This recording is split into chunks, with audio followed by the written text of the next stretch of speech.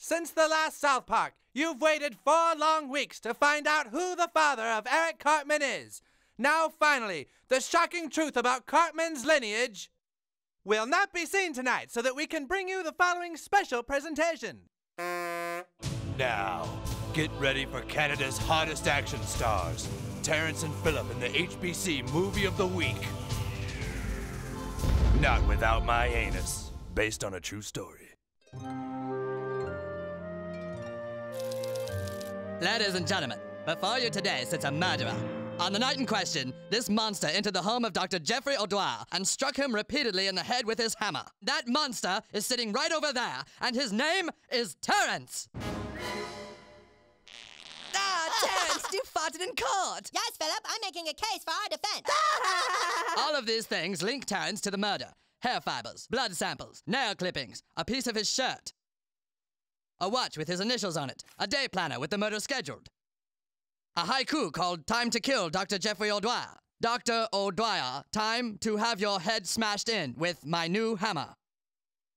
Terrance, you may be a famous surgeon, but you're not God. J'ai accuse, Terrance. Would you like a monkey claw, Philip? Yes, please. That's called the monkey claw because it feels like my colon is being ripped apart by 1,000 monkeys. The monkey claw is smelly. Come on, get a move on. I ain't getting any younger up here. My sentiments exactly, Your Honor. I see from your accent that you're Southern Canadian. That is correct. Good people of the jury. My client, Terrance, is an innocent man. Oh, Philip! Now you farted during the closing argument. I have, haven't I, Terrance?